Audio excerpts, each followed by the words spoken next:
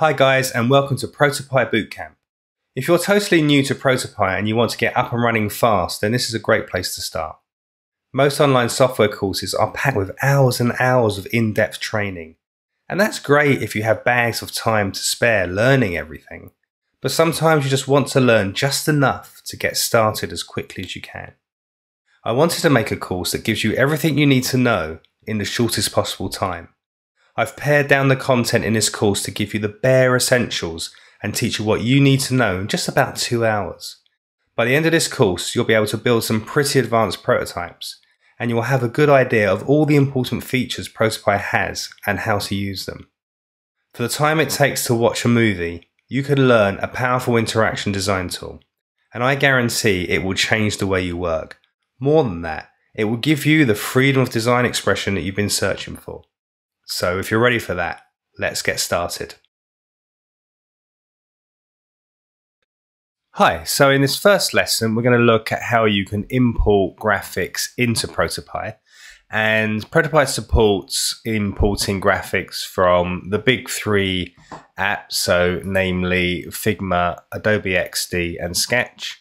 And this import button in the top left-hand corner is a bit of a legacy button which is left over from before Protopie had plugins for each of these apps. So now if you go to any of these, you'll be taken directly to a page where you can download the plugin for that particular app, so depending on what app you use.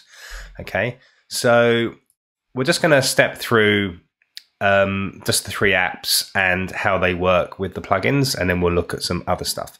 So first off, I'm going to look at Figma. So I'm going to skip over to Figma, which I've got running in the background here. And I've got this asset, this button here, and I want to import it into Protopie. So I've already got the plugin installed. So I'm just going to come over to my plugins and just going to find the Protopie plugin. Here we go. And that's just going to open that up. So for Figma, we've got this little box here. And you can see here it says select frames or layers to export. So first off, I'm just going to select my button. And you can see as soon as I select my button, it becomes active and it's telling me that I can export this one object into Protopie. So I'm just going to tap the export button. So it's moved over to my Protopie file and it's immediately imported my button graphic. Obviously, it's a very simple graphic. And if we come over to the layers panel here, you can see that it's imported my button as a Protopie container. And if I twizzle down the disclosure triangle, you can see here I've got two objects inside of here. I've got my button text object and I've got my background. And you can see by these graphics that they're very special graphic files. So this icon here represents an SVG graphic, and this icon here represents, it's kind of like an SVG graphic, but it's a text SVG graphics, hence the little T in the bottom right hand corner. If we go back to Figma, we can just have a quick look at how the structure is mimicked. So inside of Figma, I've got a frame, which is synonymous with a group in Protopie. And then inside I've got my text layer and I've got my background layer. So you can see it's got a pretty good one-to-one mapping between the objects inside of Figma. Okay. So if I come over to Sketch, so I've got another button here inside of Sketch. Let me just change that awful color. Can't have that. So I have a more of a sketchy color, so a kind of yellow color. Not that yellow though. Something like that. That's good. Okay. So I've got this button here in Sketch, and again, it's a group. It's got a text layer inside of it and it's got a rectangle inside of it. So I'm just going to select the group here and I'm going to come up to my plugins menu and I'm going to find Protopie and I'm going to choose the export to Protopie option. Okay, so that's going to bring me back over to my file, and now I've got my Sketch button imported, and you can see that it's done exactly the same thing. It's brought in a container which was synonymous with a group in Sketch, and then I've got my text layer here, and then I've got my, well, in this case it's called rectangle, which is essentially the background, which that is also an SVG. Okay, final one, we'll come over to Adobe XD. This time I've got a red button. And again, if you install the plugin inside of XD, that's inside your plugins menu, which is just down here in the bottom left-hand corner.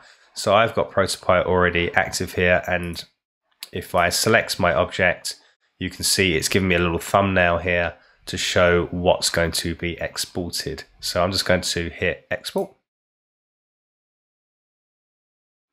And there we go. Now we've got my Adobe XD button. And again, it's got a container, and inside it's got a text layer, and it's got, for the background, it's got an SVG. So you can see that between the three apps, the plugin for Protopie works pretty much exactly the same, which is really good. I'm just going to show you some other features, but we're just going to focus on using Figma. I'm just going to remove these other two buttons here, and we'll just focus on this blue button here.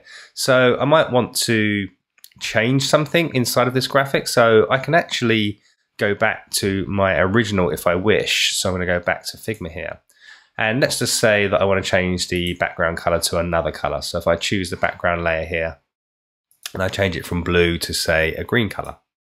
Okay, so if I now hit export again, you're going to see that it's actually updated the layers that I'd already previously imported. Okay, so there's this connection between the graphics inside of my graphics program and the graphics inside of Protopie. And again, this works exactly the same for both Sketch and Adobe XD as well. Okay, so what if I want to import more than just an object? So if I come back to Figma here, and this time let me go and find a nice juicy page. So let's take this login page. So I'm just going to select Assets 8 here, and you can see here inside of the plugin that actually it now says export as one scene. So it knows I've essentially selected in Figma which is a frame, which is Sketch would be an artboard, and the same for Adobe XD, and both of those will do exactly the same thing as well. And if I hit export here now, it's actually created a brand new scene inside of Protopie, and it's imported all of my graphics. Okay, so you can import objects which will import into the selected scene, which is what we did in the first instance here. But if I select a whole artboard or frame inside of my graphics program, it's going to import into Protopie as a scene. Okay, so one more thing you can do. So I can actually import multiple scenes. So if I select, let's just move over here. If I select, say, these two, so I'm going to shift select, and now I've got two scenes selected, and I'm going to export them all. So if I hit export, got a little bit more work to do here because it's got more graphics to import. And you can see it drawing them all in, and there you go.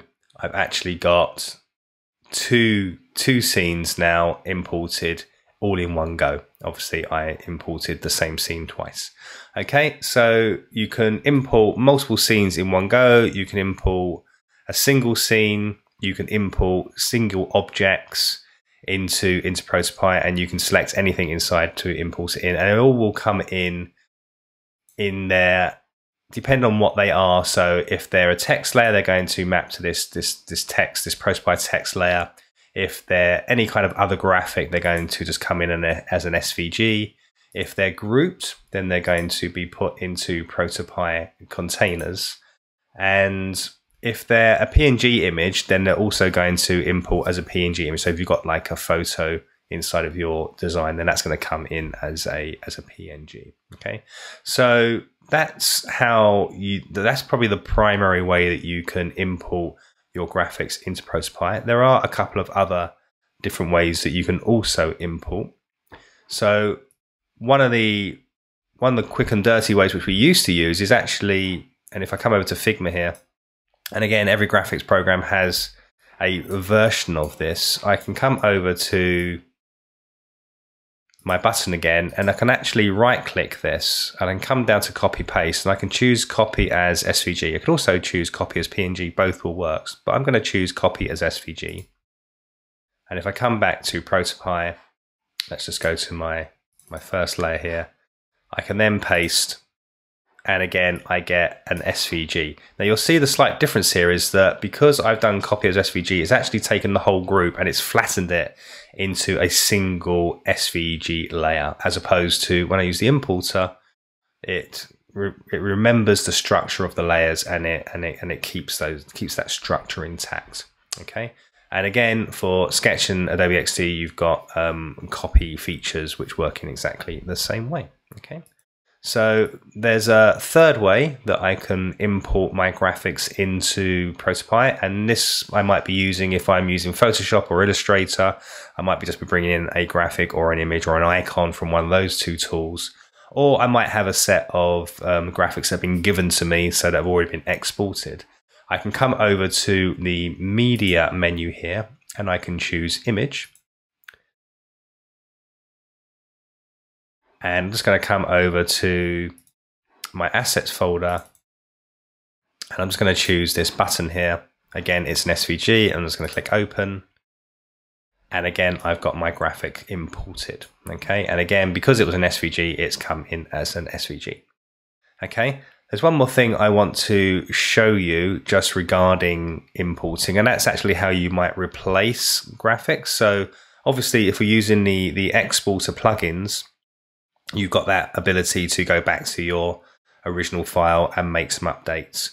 But depending on what you're doing inside of Protopie, if you're turning your graphics into components, that's certainly going to break your ability to go back and forth between your graphics apps. And if you reorganize to a certain extent, that could possibly impact as well. So there might be instances where you need to import graphics individually and you don't have that ability to go back. And the way to do that is to use this replace option. So I've got my Figma button selected here, and over in the properties panel here, I can see that there's a replace button. So I'm going to just tap that. And you can see I've got this other graphic, this Figma 2 button. So I'm just going to open that. And you can see that's just replaced the graphic. Now, one thing to note with this is that when you replace a graphic, it's got to be the same dimensions as the graphic that your original graphic. Otherwise, it's going to stretch or it's going to squash the graphic. Okay. So normally this will be used for a like-for-like replacement, but just to know that you've got that option as well. Okay, so this about wraps up our look at importing, and I'll see you in the next lesson.